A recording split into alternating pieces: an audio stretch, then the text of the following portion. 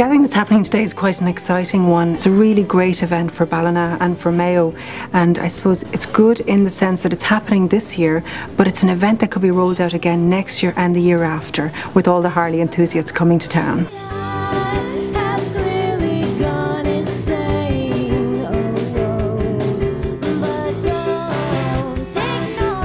I've been over Ireland here many times, like we travel down to Westport once a year and love it, absolutely love it. They've got some of the most wonderful scenery, the roads are fantastic, so I'm quite frequently over here.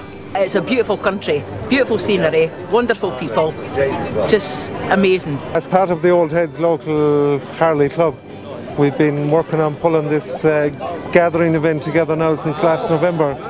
So we've I've been liaising with Adrian up in Edinburgh, and they made this part of their international rally.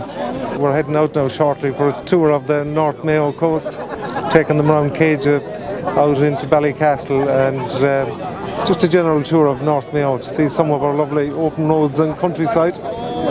It's a great buzz for us and an honour for our club that people would go to that distance to be here at our invitation.